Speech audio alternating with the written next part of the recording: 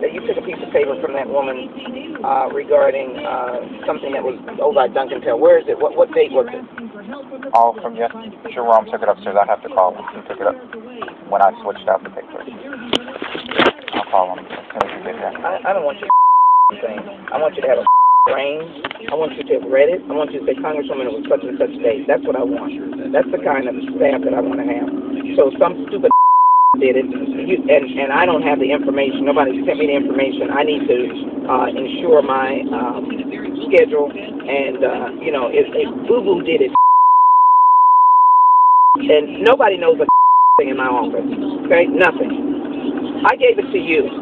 Your job was to get it on the calendar, imprint it in your brain, or send me the information back saying, Congresswoman, I made sure that the Ovi Duncantel event that you gave me for so-and-so date at 7 is on the calendar, not to, oh, Jerome has it.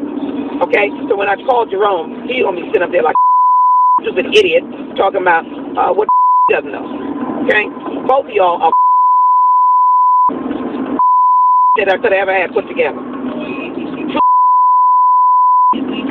Idiots serve no purpose. Ain't managing nobody, nobody's respecting them, nobody about what you're doing. And you ain't doing. And this is an example of it. I gave it to Jerome. This is not child's work. Okay?